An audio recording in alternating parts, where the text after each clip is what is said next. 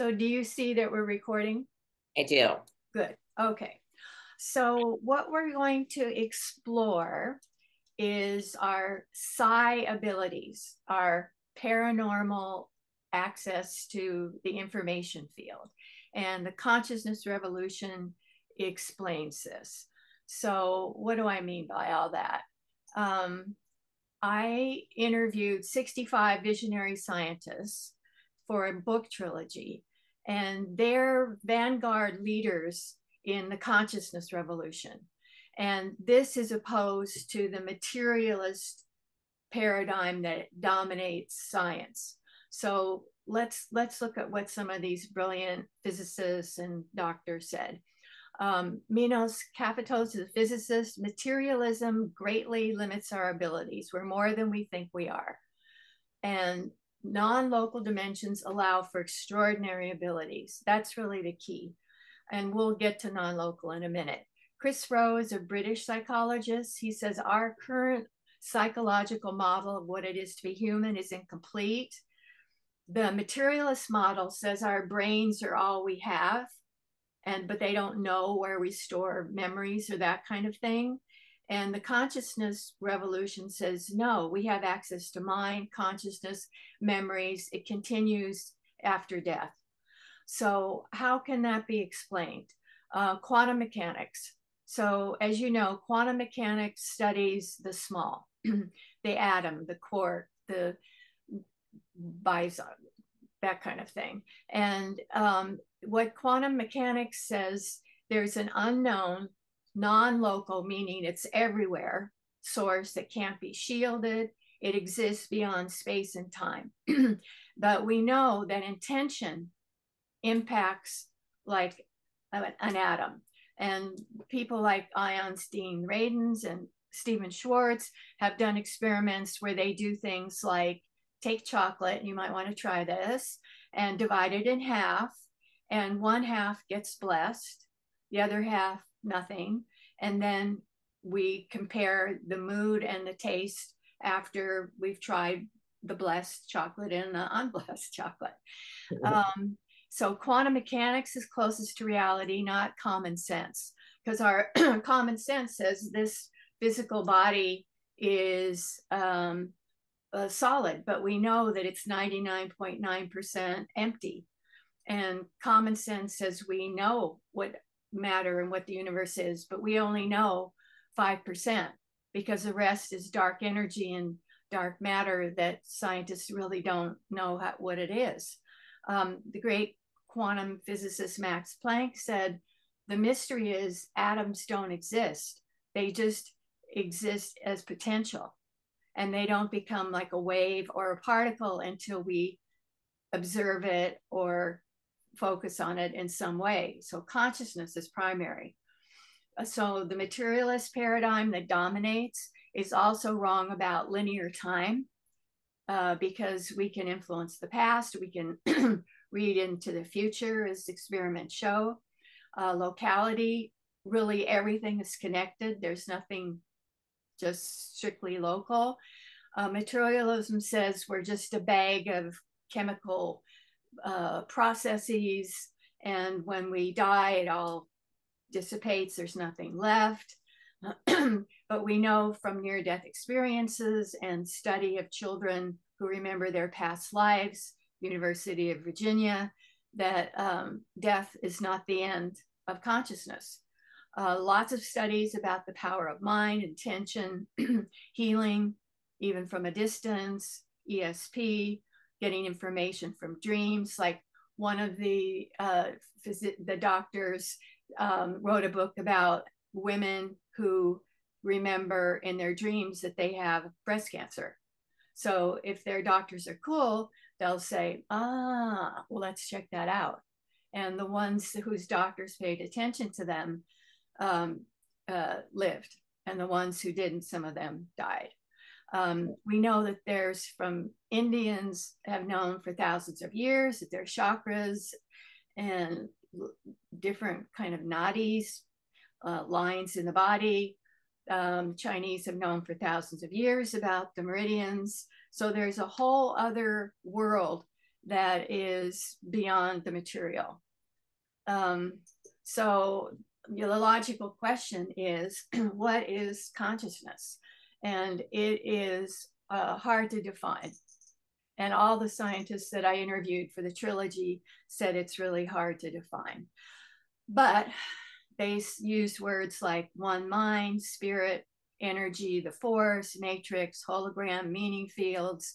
Now they're using the word biofield for aura. And it's interesting that popular movies like The Matrix look at something beyond material as the substrate of reality, that reality isn't what we think it is. And it's interesting, I just finished a book about world religions in microcosm, where I interviewed people around the world about their religious beliefs and practices. And they use the same kind of words, that God is energy, source is energy, and the force, and they use similar words. So we're getting away from God as Father, Lord, vengeful, male, person with a beard. And I thought you might be curious, because these visionary scientists are in the vanguard. It takes so much courage to oppose the materialist paradigm in universities, science journals, even Wikipedia. And so what motivated them? They're curious. A lot of them are musicians. Physician Larry Dossey says it takes a rabble rouser to actually develop the courage to take on the establishment. So some of them are rabble rousers. More tended to be firstborn. They were motivated often by their own or family members, usually their mothers' psi experiences of like of ESP, or knowing what was going to happen in the future. For people who are interested in astrology, they tended to be Sagittarius, Aquarius, and Libra. For those of you who are interested in Myers-Briggs, they tended to be extroverted, intuitive, feeling, and judging, which is interesting. So our next question is, okay, quantum physics explains that there is a connection between everything, which would allow for like healing from a distance and ESP, clairvoyance. So what can we do with our mind? At Harvard, Professor Ted Kapachuk is doing research on placebo effect, and he found that placebo works even if you tell the patient, this is a little sugar pill, but it's helped other people deal with their carpal tunnel pain or whatever it is. So placebo is often dismissed as kind of an annoyance, but it's highly significant. It means what we believe influences our body, power of mind. In a book called Cured, Dr. Rediger interviewed people who'd had spontaneous remission, like from stage 4 cancer. And he found that the key was they changed their sense of self. They changed their identity. And this fits into the next category perfectly, which is that people who have dissociative disidentity, dissociative identity disorder, that they have completely different health issues depending on which alter is up front. So one alter could have diabetes and the other not. One could need reading glasses and the other not.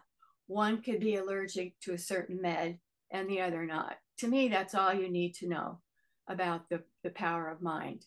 So a different personality, different body. We know that healing prayer works, as Larry Dawson has written about. Bill Bengston is an absolutely fascinating sociology professor who's done work with healing mice injected with breast cancer.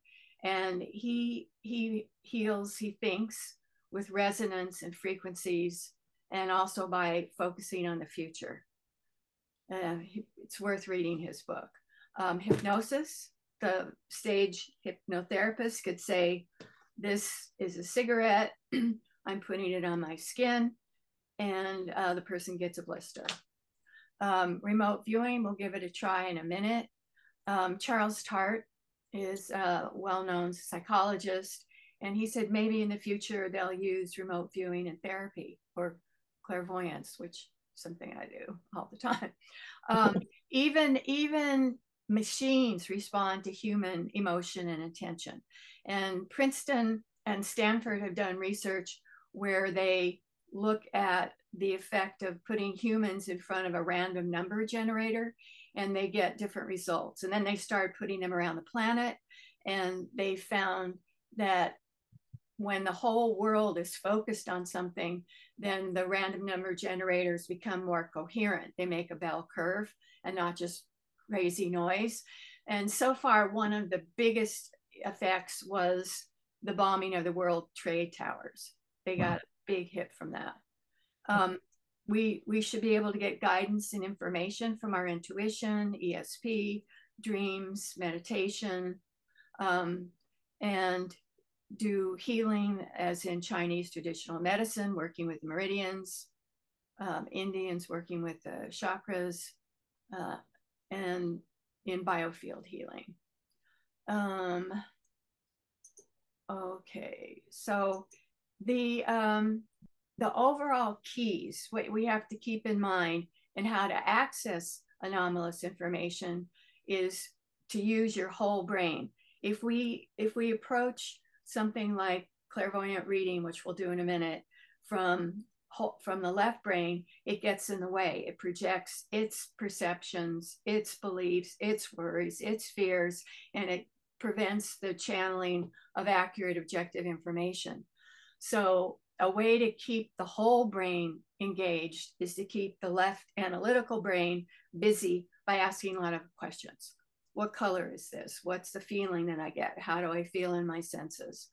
And the other key is to focus on the sixth chakra, because the sixth chakra between the eyebrow, called the third eye, is clear seeing and neutral. So if we focus on the sixth chakra, that'll get us far. And we also need to muscle test to make sure we're bilateral. And what I mean by that is if we are homolateral, we get fuzzy brain, klutzy, bump into things. We'll get the opposite. So we can muscle test to see if we're homolateral or bilateral. So what we do is, you see the picture of the hands on the right.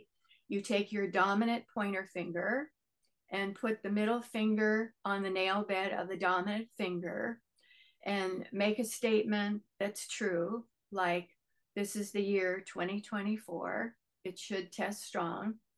And then a statement that's false, like, this is the year 2084 and it should test weak. And if it tests strong, strong, or weak, weak, or the opposite, then you know you're scrambled. And Brain Gym, GYM, has different ways for us to get balanced, which we'll do in a minute. So you need to muscle test in the clear, and you can also do it with one hand making a circle, the other trying to break through. Usually the traditional way is your name. So my name is Gail. My name is Mickey Mouse. And so the question is, well, what do you do if you don't test accurately? You do bilateral movements like cross crawls and drink water. And you can also experiment with a pendulum.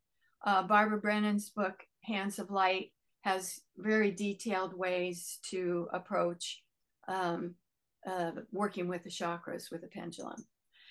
Just for fun, let's try remote viewing. So I have a bag here, and what I'd like you to do is doodle, draw, and see what comes up for you, and pay attention to what isn't an ordinary thought. If it seems a little odd, you can pay attention to this. So take a minute and doodle and draw, see what's in the bag. While you're doing that, Paul Smith has a different way. He also worked like the Stargate remote viewers in the Cold War era for the government, for the military. And he works with tingles in his body. He was asked to remote view where contraband was in a shipping container, a ship, and he drew with a ruler where he felt a tingle, and he located where the contraband, the drugs were found, and they succeeded. So if you had a wild guess as to what's in this bag, Corinne, what would you say? Oh, it was funny because I was like imagining drawing. Yeah. Like I kind of landed on like a Hershey kiss, like a kind of like a Hershey kiss shape, like something. What it is a little stuffed animal dog. And he says, I love you this much. And there's a heart. So the kind of the kiss and the heart work. Mm-hmm. Um, so that's some, it takes practice. That's funny. um, all right. Then muscle testing, you can use that to find out if something is useful or not useful. Like if I'm traveling and need to buy water, I'll muscle test different water bottles and buy the one that tests strong. But again, you always have to test in the clear. And clairvoyant reading, how do we do it? The details are in my book, Essential Energy Tools, How to Develop Your Clairvoyant and Healing Abilities.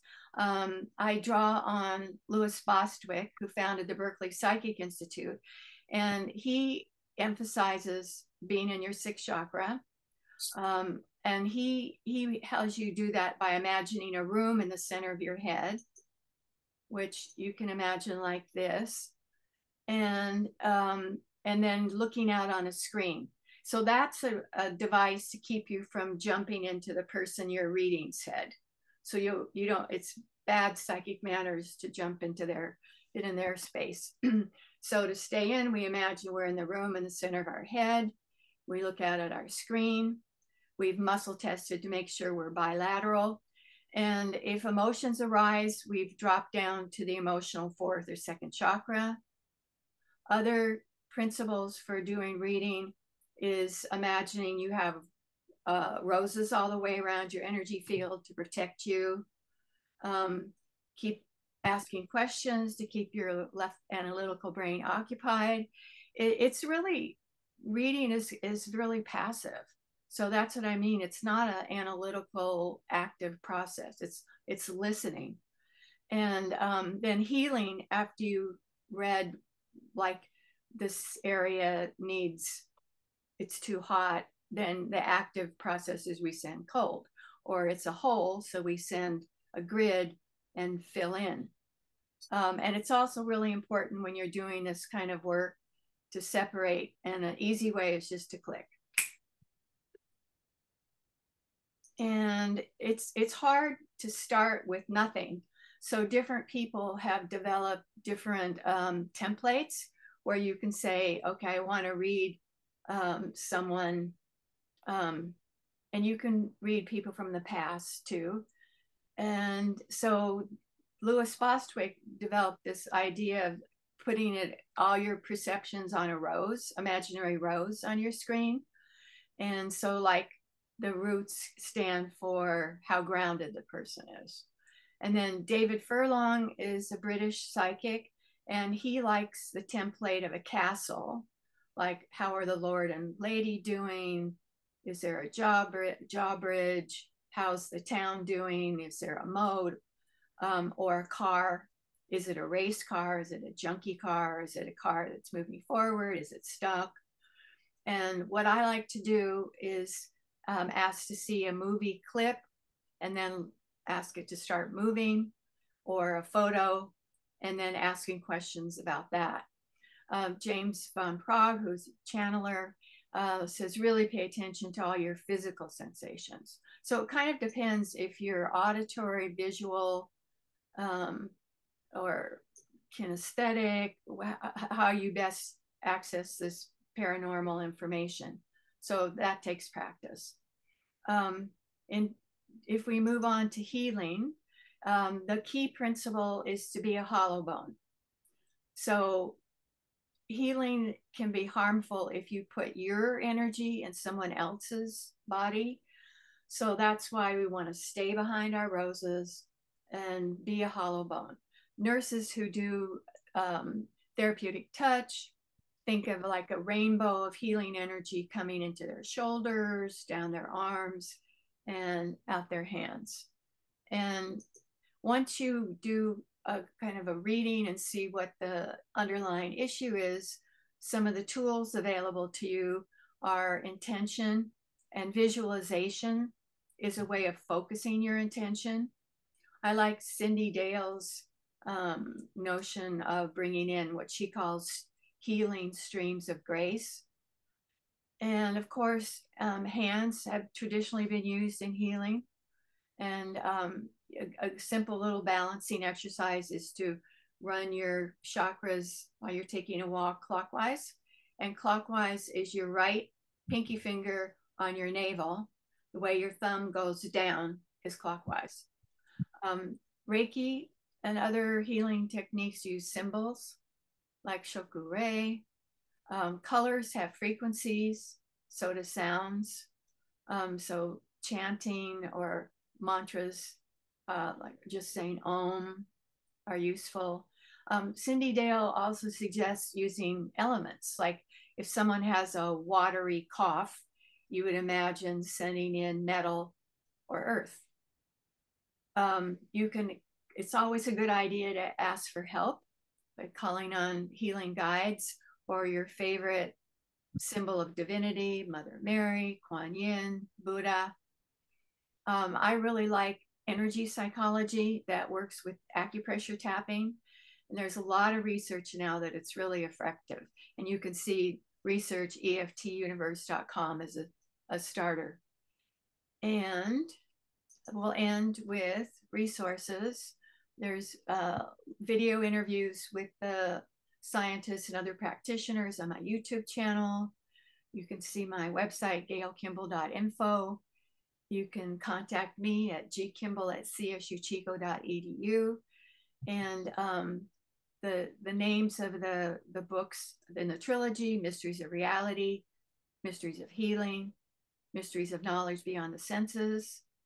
And you know about essential energy tools.